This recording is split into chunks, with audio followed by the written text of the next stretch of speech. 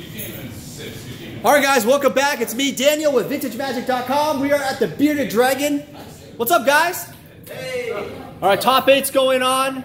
We're just finishing up, but we have today celebrity guest, Drew, from the Facebook groups. He is, what groups did you start, by the way? The CE and the ICE groups. Louder. The Collector's Edition and International Collector's Edition Collector's Group. Yep. As well as the Alpha 40 group. On Facebook. On Facebook. And I will put the link below of that, those awesome groups. Great groups, great guys, great environment. Everybody's a lot of fun. Before we start, Drew, tell us why you love old school. Oh man, I love old school because you know, it really harkens back to, you know, a nostalgic time for me when I first got started. Cards were fun. I love the design. I love brewing with, you know, crazy stuff. And it was just, you know, back during a time when they were experimenting with the game, see what would work and what wouldn't. So the innocence of it all, right? Exactly. Now, when did you start, by the way, playing? I started playing right at the tail end of '93. It was right in between when Beta sold out and when Arabian Nights started. So I started playing with cards that I was loaning from people because there was no cards to be had. Arabian Nights dropped. I managed to buy 5 whole packs with my allowance. Arabian Nights? Of Arabian Nights. Oh my God. Well, I ended up getting 10 total, but that first run, the release day, I got 5 packs. I had to pre-order. And then I had to trade Arabian Nights cards for mana, for lands, so I could at least make a deck. Well, you traded your Arabian Nights for the land. For basic lands, yeah. What edition of the basic lands did you swing? Oh, well, I had to get some beta ones, I guess, at the time. Oh. Yeah, I think Arabian Nights released on like the 5th of December, and then Unlimited came out like the 10th.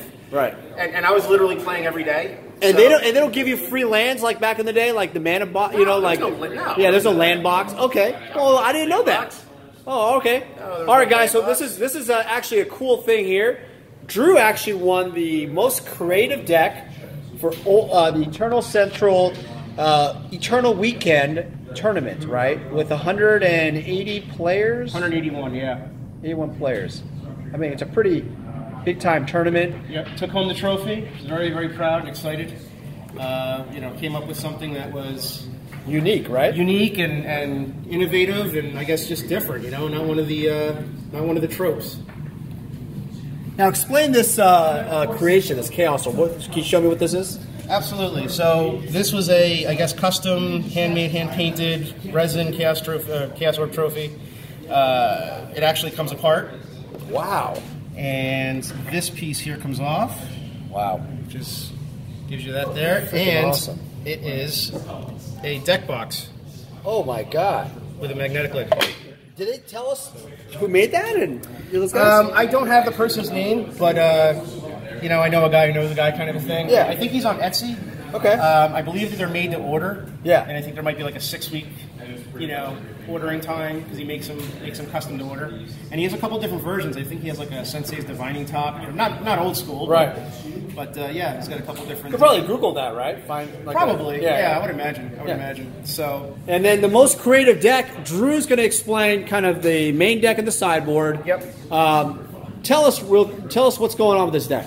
So this is my Mana Barbs deck. This is actually iteration 2.5, I call it. This is slightly different than what I played. Wait a second. At Eternal this Weekend. was not on the. Was that in it? Not originally, no. Yeah. I actually just added that. I slotted that in, and yeah, nobody knows what this card does. Implements a sacrifice. Right. The reason why I use it is because it's really great counter strategy to the Blood Moon metagame.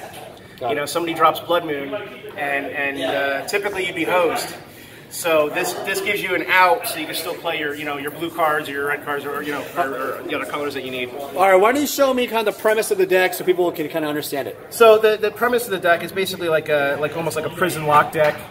What you want to try and do is it's very few lands, lots of rocks, and the idea is you get Mana Barbs out. And then it's just a lot of stuff that synergizes with Mana Barbs, so that forcing the opponent to constantly take damage when they want to do things. 3 Mana Barbs, though, huh? Yeah, I was running 4 and felt that it was a bit overkill. You know, 1 really does the job, 2 is almost gratuitous, and when you have those extra ones in your hand, not really doing anything, it doesn't help a lot. Another really, really great underrated card is Psychic Venom. You can drop that out early. Every time they tap that land, they take that 2 damage, and it works particularly well with the Icy Manipulator. So, Actually, in the event that we just got done playing, I had one opponent where I had 3 Psychic Venoms on one of his lands, and I was tapping it every turn to do 6 damage. Wow. So Paralyze helps with the creatures? It does, because it taps their creatures down, and then they got to pay 4 to untap them, and they're going to take mana barbs damage, or Psychic Venom damage if they want to do that. So it's a really nice, kind of 1 mana. Yeah. I see what's going on here. You're basically trying to... It's creatureless. Yep. With the Mishra's Factory. Yep. You're winning the race. Yep. But this card, guys, this is a great card. This is really the key, mana short. So once you get your mana barbs out and your Psychic Venoms out, or some combination thereof, what you basically do is an instant during the upkeep, you pop out the mana short, forces them to tap down all of their lands. Kind of a poor man's time walk in a way, right? Because then it kind of locks them out of being able to use their lands that turn, but then also they take all the damage from mana barbs. So again, this evening, he had game, during his upkeep, popped out the mana short, he took 10 damage during his upkeep. Right. How much mana is this? It seems a little short, but yeah. It has 20, I believe it's 25 sources. Let's see here, 6, 10, it is less 12, 15, 17, 19, 21, 23, 25. No mana drain, huh? No mana drain. No, I was trying to avoid a lot of the double blue stuff because you want to not have to tap lands unless you really, really need to. Right. So you want to remain versatile. So again, that's where Power Sync is also very handy. Right. Because they cast a spell, you Power Sync them, you force them to tap all their additional lands. And that's where things like Mana Vaults come in handy. Mana Vaults are really, really key in this deck. Right. All right, so let's talk about the matchups. Like, what is the main deck weak against? What's the strongest? Well, so far, it's a continuing work in progress, right? So what I'm finding is that the deck is a little bit more weaker against very fast aggro decks, like White Weenie or Rug Crazies or anything. Mono green. Mono green, Rush, yeah, those kinds of things. So I was trying to play around with the sideboard a little bit this time. That's why I added in the City in a Bottle, because that really helps against things like Rug Crazies. Glooms against, for White or Pink Weenie. Force Field's always just kind of a nice, backup card. And another interesting addition, actually I mainboarded this at EW and I decided to sideboard it this time, was Primal Clay. And yes, I do apologize for having white border ones. I do have black border ones, but I was just too damn lazy to go hunting for them. That's all right, it's budget, who cares? Yep. So it's a card that not really many people play. It's not super efficient, but what I really like is the versatility. And so for the 4 mana, depending on who you're playing against, you can drop it out as a 1/6 wall. Say they first turn Juzum Jin, and you need a blocker or Urnum Jin, or say they get out a hippie, you can make it into a 2/2 flyer. Or if they have oh, that's right. Or if they have factories, you can make it a 3/3 beater, and I'll trade that for a factory, off an opponent. So it's pretty nifty, and it definitely takes a lot of people by surprise because it's not a card that people really ever see. Now, do you play this first before, do you anticipate what they're going to play, or do you then select it? Because you have to select it first, right? You can't interchange it over. You can't mold. You can't mold it over time. Yeah, exactly. Yeah. You declare it when it's cast, and then that's it. Yeah. So do you typically, what was a typical use for it? What do you think? I would say a lot of times I end up either going with the wall or the 2/2 flyer. Yeah. If they have no creatures out and it looks like maybe they're a creatureless deck, I might drop it as a 3/3 hitter. Got it. It's another, it's a nice another target for their disenchants. And what is it good against? Like, what kind of decks is it good against? Well, it worked particularly well against an ATOG deck I played not too long ago. It also did work really well against Mono Black, because of the hippies or the Juzum Jins. The aggro decks, yeah. Yeah. So really what the goal here is, you're trying to win the race, but you're also trying to stall for time. Correct. So then the mana short is a game ender, like a Stormseeker-ish idea for that. Yeah, essentially, yeah. You're trying to kind of get your lock in place, and then typically the way, I would end up winning is, you whittle them down in life enough to where they end up, they just can't cast anything. They can't play anything. But only 2 strip mines. That's interesting. Only 2 strip mines. Why is that? So it really only needs 2 strip mines. Strip mine is mainly, the point of this deck is I don't want to destroy their lands. I want them to have as many lands out as possible so they can take maximum damage from mana short.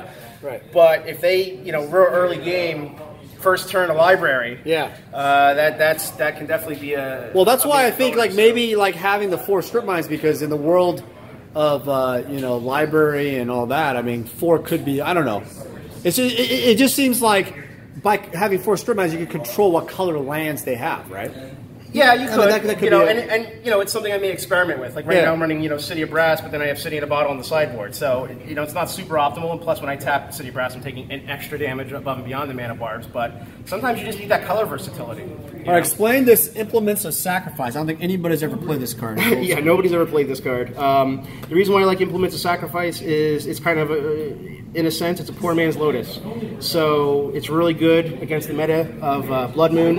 I've had Blood Moon played against me multiple times, which would really hose me. And other than Implements of Sacrifice, the only out that I have against Blood Moon would be the Black Lotus. So with Implements of Sacrifice, even though all my lands are now mountains, I can sacrifice that and still make it into blue to kind of get the game finisher in. No Felwar Stones or anything. I have two Felwar Stones. Right. Soul Ring, the 4 mana vaults.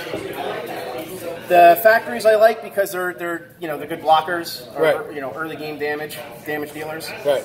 Only running 6 duels currently. I really feel like this deck is like more like people are never anticipating this. No. And that's what's so when you play a Psychic Venom, they're like, oh, okay, this is like one of those Psychic Venom decks.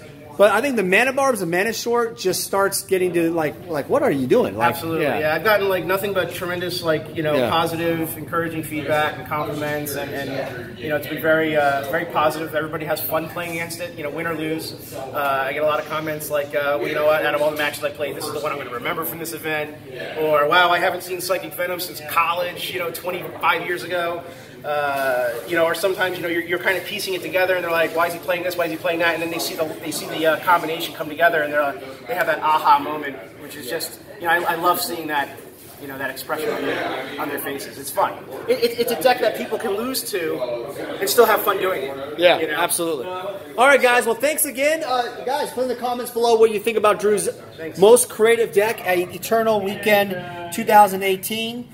This is an awesome prize, a great community example of keeping the spirit of old school alive. It doesn't mean that you necessarily have to have the deck, Brian Weissman. You're hearing me out. The ATOG deck, the mono blacks. Try something new. Try something different. By the way, when you mana short at the end of the upkeep. At the upkeep during the upkeep, untap upkeep. Right. Untap upkeep. Because then they can only respond with instants or So they might counter that, but if they don't, and then they're gonna take all that damage. That's right. They're all tapped out. That's right.